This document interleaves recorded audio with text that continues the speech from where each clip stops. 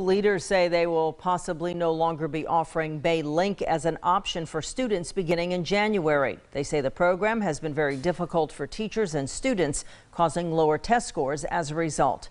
News 13's Madeline Bierster was at today's news conference to explain all of the details surrounding this change.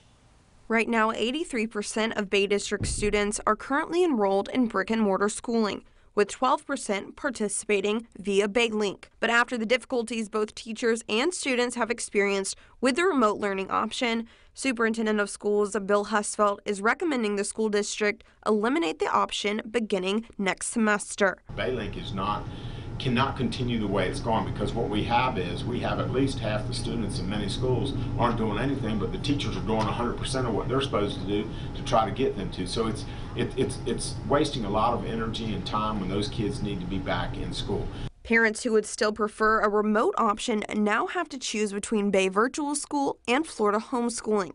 However, Superintendent Husfeldt says a majority of COVID exposure in the district isn't coming from day-to-day schooling.